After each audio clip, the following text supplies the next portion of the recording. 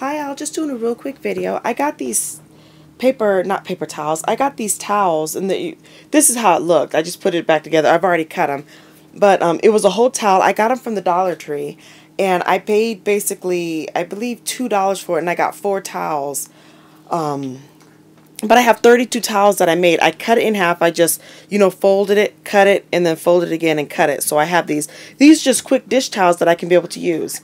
I already used these to be able to, this is one that I'm currently using so that I can be able to clean off the counters and stuff like that. And I use it for about maybe a couple of days, or whenever it just starts to look bad, I can just easily throw it away, or you can wash it. You can easily wash these, and you can be able to have these to last all year. This right here is 32 of them. So you can be able to use it at your progression. If it gets too bad and you don't feel like cleaning it, you can easily just throw it away if you want to. You can easily wash it with bleach and just clean it off. But it's just really, it saves a lot of money.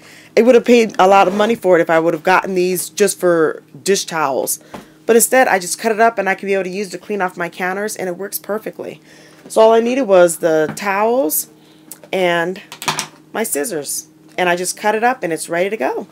So just some quick information to let you know kind of what I do, some tips, some tricks. And if you know any other stuff to do, please post down below, let us all know, so we can share. We're a community.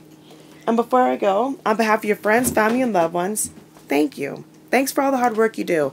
You do so many things to save us money, time, and you care about our health and what goes in our mouths, and we appreciate you. Thank you, take care, and God bless.